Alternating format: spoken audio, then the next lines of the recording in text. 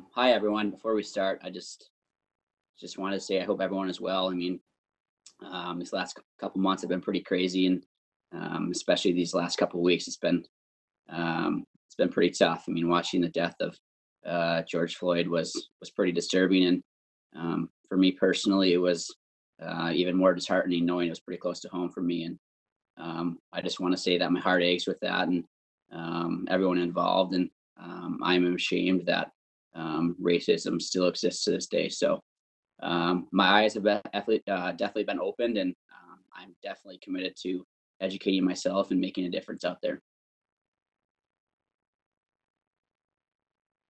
Okay, thanks. We'll take our first question will be Mike DeFabo from the Pittsburgh Post-Gazette. Mike, you can unmute yourself. Hey, Jake. First of all, thanks for doing this call. I appreciate the time.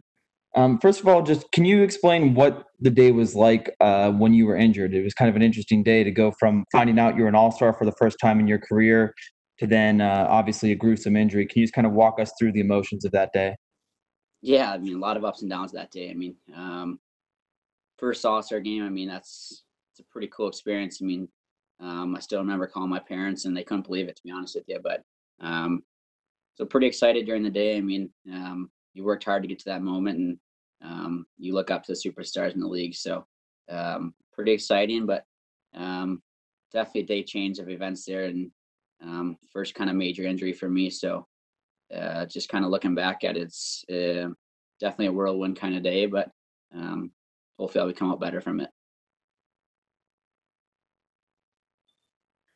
Thanks. Next question is from Seth Rohrbaugh from the Tribune Review. Seth, you can unmute yourself. Hi, Jake. Appreciate your time.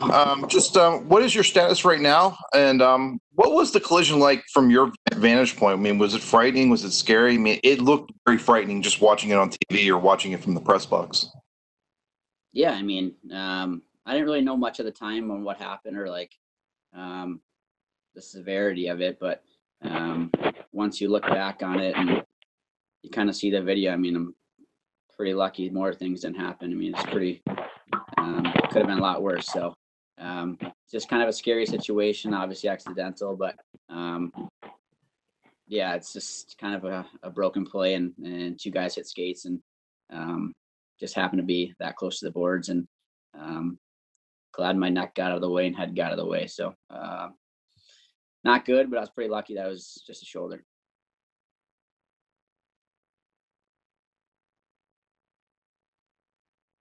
Do you want to also answer the status part of the question? Oh yeah, sorry. Just every day, day by day, I'm just hanging in there. I mean, I'm getting better every day, and just kind of sticking to the protocol and what I got to do to if we start playing, hopefully I'll be ready by then. We'll see. Next question is from Wes Crosby of NHL.com. Wes? Hey, Jake. Thanks for doing this. Just with the state of everything over the past few months, what was it like rehabbing kind of just during the pause and during this pandemic? Yeah, I mean, for me, I mean, I can take this as a positive for me if I got time to rehab, and for the first couple of months, I was able to rehab at the rink, but during this pandemic and all this, I had to adjust to my apartment and house, and it was definitely different. But just being back in Pittsburgh, it's nice to be able to go in and have a therapist work and do the little things that I couldn't do if I was at my house or anything. Okay, just a reminder, if you have a question, you can raise your hand on the cursor. We have another question from Mike DeFabo of the Pittsburgh Post-Gazette. Mike, you can unmute yourself. Sure. Jake, obviously we know it was a shoulder injury, but I'm curious, is there any more you can share with us in terms of the extent of the injury or any details on how extensive the surgery was or anything along those lines? Yeah, I mean, I'm just kind of obviously pretty interesting shoulder injury. I don't know much about the shoulder stuff, so first time for me to deal with an injury like this. So yeah, it was from what I've heard, is pretty significant. But I mean, just kind of hanging in there. I mean, I trust in my doctors and the therapists and the wait staff guys to make sure I'll be ready to go.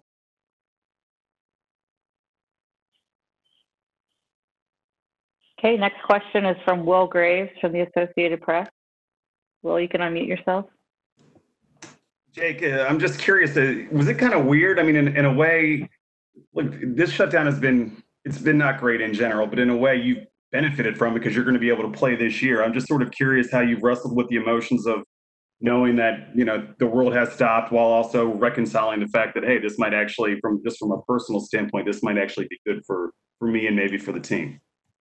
Yeah, I can take the positive out of this. I mean, not really sure what would have happened if season would have played out. So I can take these 2 to 3 months and use them to my advantage. I mean, if I can get rehabbed and feeling good, that'd be nice to get back playing. So I'm just taking it day by day, and hopefully I'm feeling better each day, and we'll see where it goes. Next question is from Seth Rohrabaugh from the Tribune Review. Seth, please unmute yourself. Hi, Jake. I know a lot of times players with a shoulder or a knee or something like that, they'll have that little bit of hesitation, whether going to the corner or try to test that part of the body.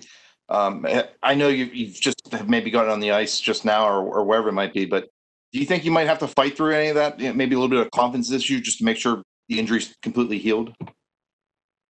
Yeah, I don't know. I mean, it's just kind of have to see. I mean, you can't really do that. Think about that yet. With I haven't really been in a situation like that since the injury or anything like that. So it might be there. Yeah, I don't know. It's just hard to think about right now, and it's hard to process if that'll come to my mind during the game or if I'm ever thinking about it. So hopefully not. But I mean, we just never know what's going to happen until it happens. Okay, next question is from Jenna Harner from WPXI. Jenna, you can go ahead and unmute yourself. Hey, Jake, thanks so much for taking the time. What is, the atmosphere like among the guys right now? What are the conversations like? How much of a level of excitement is there that, yes, it's phase 2, but at the same time, it's phase 2?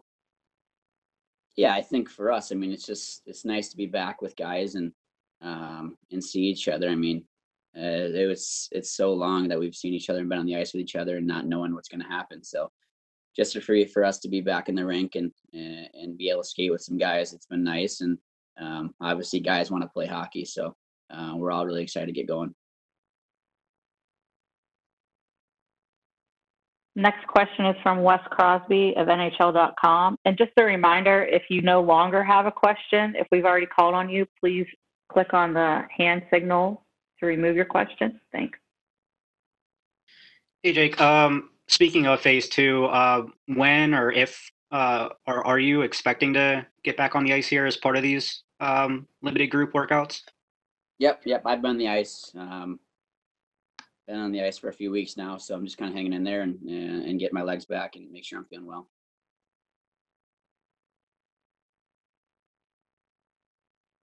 Okay, next question is from Dan Potash of AT&T Sports Network. Hi, Jake. Good to see you, buddy. Hope you're well. You too.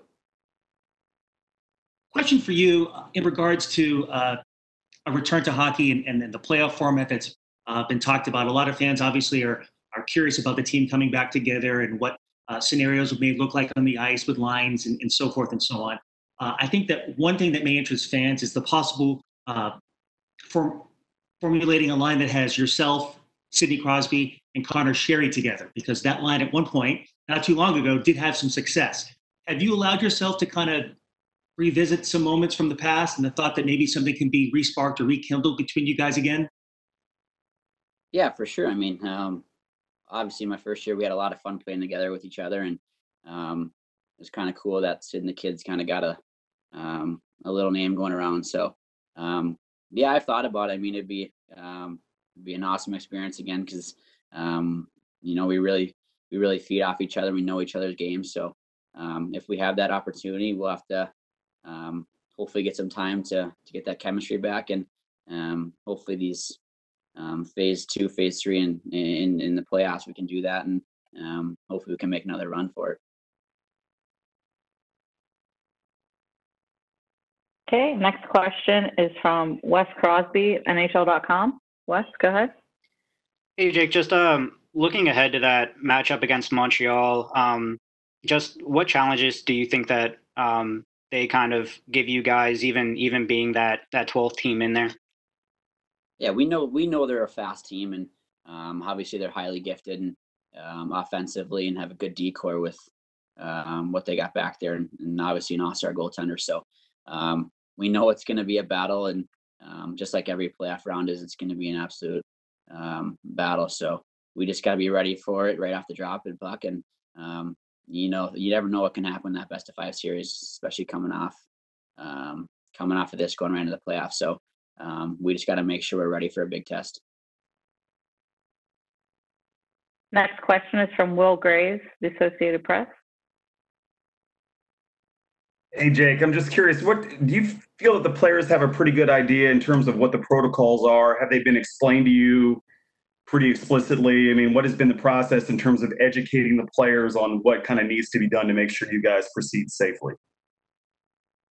Yeah, I mean, UPMC has done a great job for us at the rink alone. I mean, they've kept us safe, and that's the only way we're going to be able to play against if we're staying safe. So, I mean, the protocol we've gone over with our team and our athletic trainers, and it's going to take a lot, but you know what, we're just doing all the guidelines right now and staying through the process that they've set us up with. And I mean, UPMC has done great with the 2 rinks, and we don't see the other group or anything. So it's been pretty cool so far. Next question is from Mike DeFabo, Pittsburgh Post-Gazette. Hey, Jake. My question specifically about this phase 2 stuff. Since we can't be there, can you walk us through, like, what's it like? What kind of things are you specifically trying to work on? And then what are some of the major points of emphasis with phase 2, knowing that a phase 3, a formal training camp, is coming in about a month? Yeah, I think it's just for a lot of guys, just getting back on the ice and feeling comfortable out there again. I mean, if it's getting your legs under you, if it's getting your hands out there. So a lot of different things you're working on each day. Each player can be different, but I mean, you're working in the weight room, then you're working on the ice, and guys have every different thing that they want to work on to make sure they're ready to go. So I think that's the biggest thing, is that we're all trying to get ready for this training camp and these playoff runs. Next question is from Seth Rohrbaugh from the Tribune Review. Hi, Jake. You mentioned the unrest in your state of Minnesota there over the past 2 weeks. What do you make of the fact that so many NHL players have wanted to speak out on this? Hockey players in general are pretty reserved when it comes to, say, political or social matters. Yeah, I mean, it's nice to see that when people have platforms, are using it to speak out, and obviously we know that it needs to end, and people are just learning and educating that we need to take action for it now. And it's all been pretty tough times, and hopefully we can all stand together.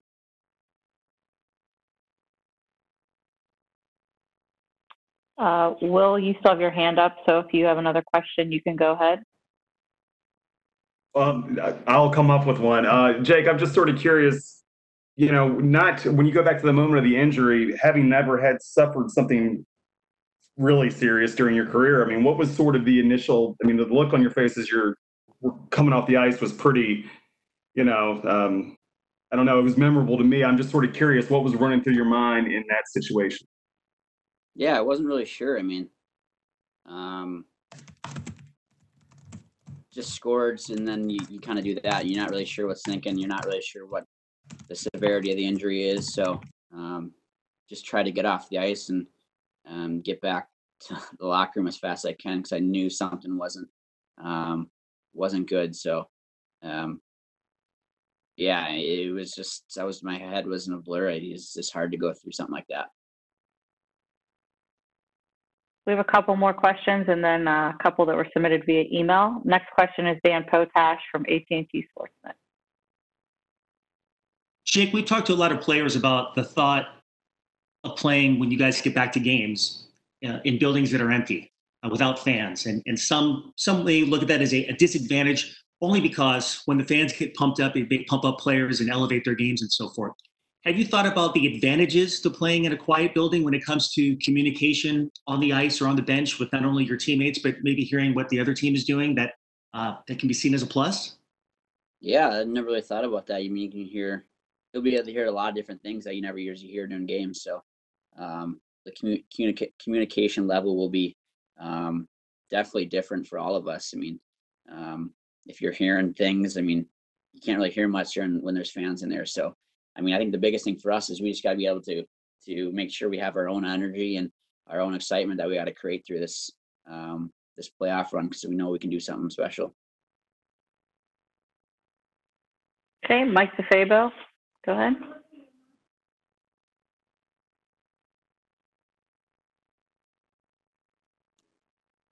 Sorry about that. I didn't unmute myself.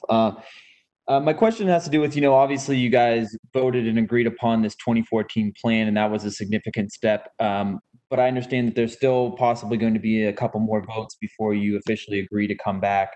I guess in talking with some other teammates and other players throughout the NHL, what kind of issues or roadblocks might you guys encounter? Like, what are some of the things that you still feel like need to be ironed out before everyone's ready to go back and play a playoff hockey game?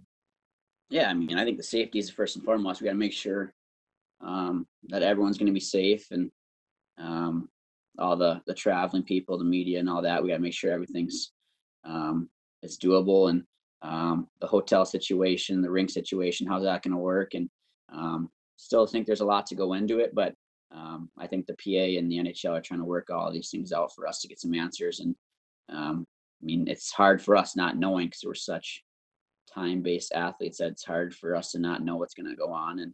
And with all this unknown of this COVID, I think we're all kind of a little on edge of what's going to happen. Okay, we have two questions from Dave Molinari of DK Pittsburgh Sports. First is, do you have any lingering concerns about whether your shoulder can hold up under the rigors of playing in the NHL, and what it will take for you to be confident that it's as solid as it was before the injury? Yeah, I think I'm committed to working hard and strengthening his shoulder as much as I can. So I'm trying to get back to as much as pre-injury as I can. I mean, there's always that doubt, and you never know what's going to happen with an injury in any sort of injury. So, but I'm committed to putting myself in the best possible position that I can. Okay, and the last question for today is, will it be more of a physical or mental challenge to get ready to participate in playoff intensity games after not being in any game for about 7 months? I think it's a little bit of both. I mean, physical, just getting back on the ice and make sure I'm feeling good. And I got to jumping right into the playoffs. So I got to make sure I'm mentally ready to go, and just thinking about all the situations it's going to be. And I mean, with this phase 2, you can have, I'll definitely have the time to hopefully be able to be ready to go, and just kind of getting day by day, getting better.